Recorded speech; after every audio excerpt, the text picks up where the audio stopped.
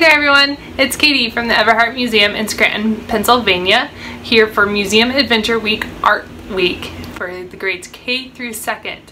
This week we're going to specialize in a lot of different printmaking, and so for lesson number 1 you should have read or listened to your story about Brave Hiroto. And from that story, I want you to think of a time that you had to be brave.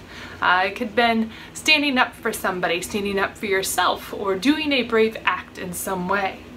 What I want you to do is draw a picture on this page.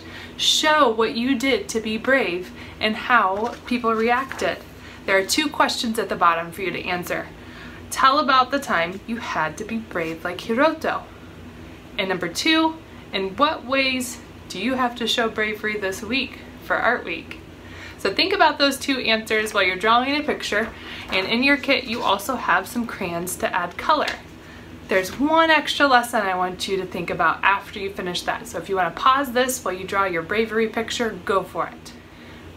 After you're done with your bravery picture, anytime during this week, or maybe at least before our Gotaku or Jiataku print, you want to grab your blank piece of paper, and all I did was I took one of my crayons, a darker color works better.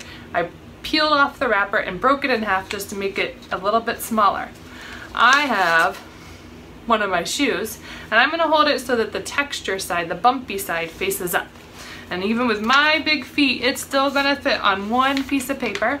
So I'm going to use the side of my crayon and rub to find the texture of my shoe. And I don't want to show you yet because it's pretty magical what happens when you do a texture rubbing of your shoe. Now, this is kind of a print. We're pressing into our paper and our shoe to get an image to come through. But we're going to do a lot of different kinds of prints this week.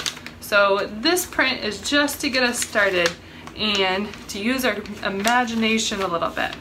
Because once you have rubbed your whole shoe, you want to hold your knees together really tight to hold your shoe in place. You want to hold your paper really still so it doesn't slip and slide all over the place.